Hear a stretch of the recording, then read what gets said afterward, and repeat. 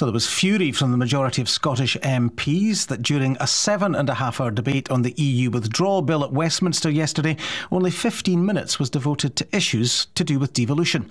Before the news, we spoke to the SNP group leader, Ian Blackford.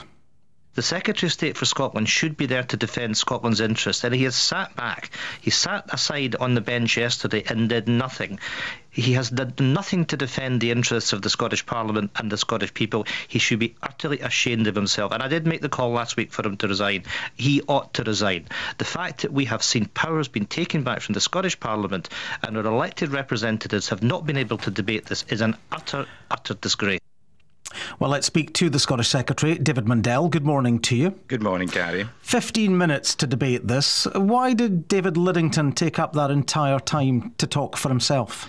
Well, I think as you set out in your interview with Ian Blackford, David did allow many interventions during his contribution. But I don't disagree that it was unfortunate that we were reduced to that length of time for the debate. But it came down to a choice by the Labour Party to pursue numerous votes, repetitive votes, technical votes, not votes of principle, and votes when it was clear the government had a majority. So it would have been possible to have had much more time to debate the issues in question. Had David Lidington sat down, why did he stay on his feet for that length of time? As we've just said, David Lidington took numerous interventions during his period. What would have been much better would have been to have had longer, to have had the debate so people across the House of Commons could have got involved. And the way of achieving that was for Labour not to pursue every single issue to a vote. Mr. The parliamentary timetable is set by the government. The parliamentary timetable is set by the House, and there was a vote on a programme motion. Led by Andrea Leadsom for the government. There was a programme motion at the start. People knew exactly how much time there was available. The Labour Party knew exactly how much time there would be left to debate these issues if they took every single vote, which is what they did. And I think that's very regrettable, because I think it is important that there was an opportunity for people to have had their say. But the reality is, Gary... part of the reason people didn't have their say is because David Lidington was on his feet for the full time. I ask you again, why did he stand there?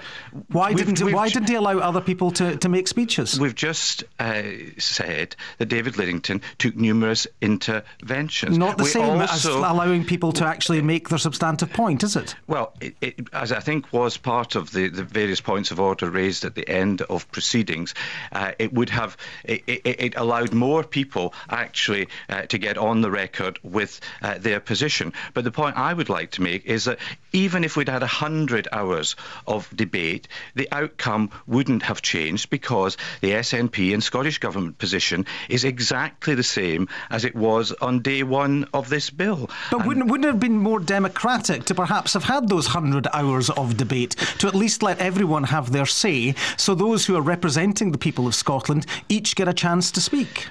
We've already had 96 hours of debate in the House of Commons, over 150 hours of debate in the House of Lords. This matter has been debated repeatedly in Parliament, in the Scottish Parliament, on your radio programme. The issues have all been well aired. But I do agree that it was most unfortunate that we reached a position that there was such a limited time for debate last night. But that was due to decisions that the Labour Party took in pursuing these numerous technical and repetitive votes. Isn't the reality, as we have discussed before, Mr. Mundell, that you promised amendments during the Commons report stage? That didn't happen. You said that amendments laid down in the Lords would then be debated fully when they returned to the Commons. That hasn't happened either.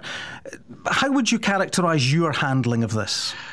What I said, which is the important part that's missed out from that, I said that I wanted to see agreed amendments.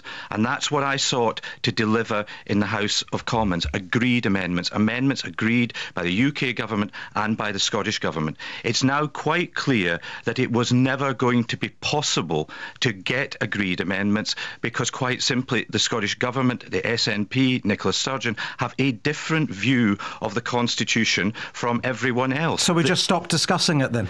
We've discussed it continually. I want to continue to discuss it, because I think what people in Scotland want is the two governments to work together. They don't want constitutional posturing. They want the two governments to work together, particularly on this issue of Brexit, which will have such significant consequences, to get the best possible deal for Scotland and to focus on issues which really matter to people, like jobs and the economy. Given your personal handling of all of this, as I say, these amendments didn't come forward at the report stage. You promised a debate and the return to the Commons. That 15 minutes was taken up by David Liddington. Ian Blackford says you should resign. Have you considered your position?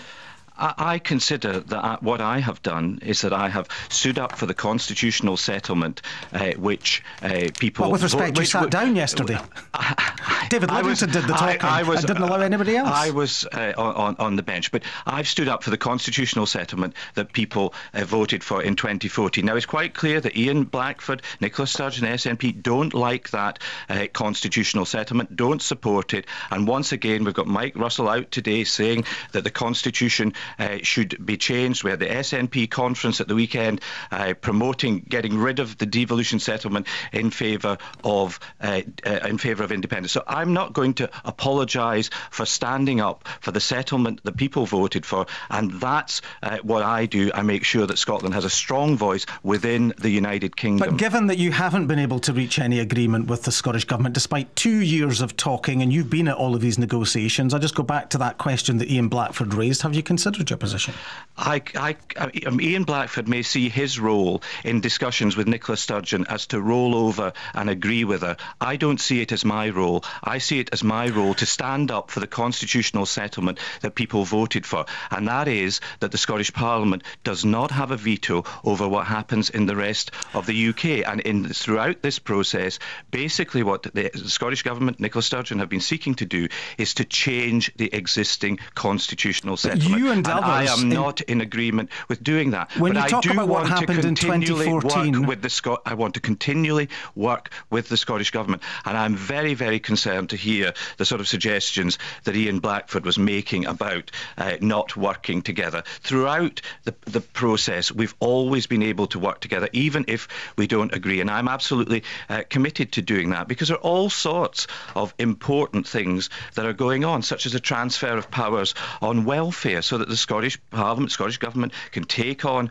welfare powers. There's lots of detailed work to be done there. What would be the possible benefit of the Scottish Government saying, no, we're not going to cooperate with the UK Government on something that it says that it wants to do? Well, perhaps they believe that you have reneged on the promises that you've made in the past when you talked about the Scottish Parliament, you and you talk about that settlement in 2014, saying that this would be the most powerful devolved Parliament in the world. When you look at what happened yesterday, that might ring a little hollow to many. It's not hollow at all. It's entirely consistent with the Seoul Convention. We're acting in accordance with that. But people who want Scotland... By ignoring it. People who want Scotland to be independent are always going to take a different view in relation to the Scottish Parliament. The Scottish Parliament has a huge array of powers, and I think what people want to see happening is that Parliament focus on the use of those powers for the benefit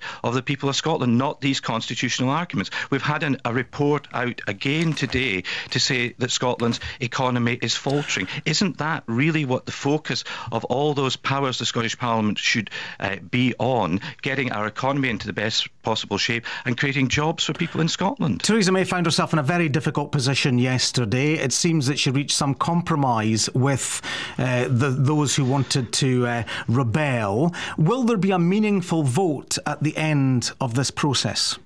Yes, there will be a meaningful vote. The government is committed to having a meaningful vote. So MPs could reject the deal? And we'll bring forward proposals tomorrow, which will go back to the House of Lords as to the exact nature of the meaningful vote. But the meaningful vote won't allow for the reopening of the referendum result, or having another referendum, or tie the government's hands in negotiations, but it will give Parliament the opportunity to have its say.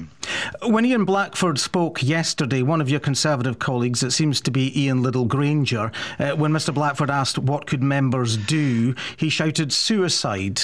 Is that appropriate? I didn't hear those remarks, but of course it's not appropriate. So what would you say to him? Well, Ian Blackford and others. Ian Blackford and others. To Ian Liddell-Granger, what would you say to him? And others raised the issue with the Speaker, and the Speaker made it quite clear that that was something that was inappropriate to say in a debate like that. Will you be speaking to him? Does it show contempt for Scottish members?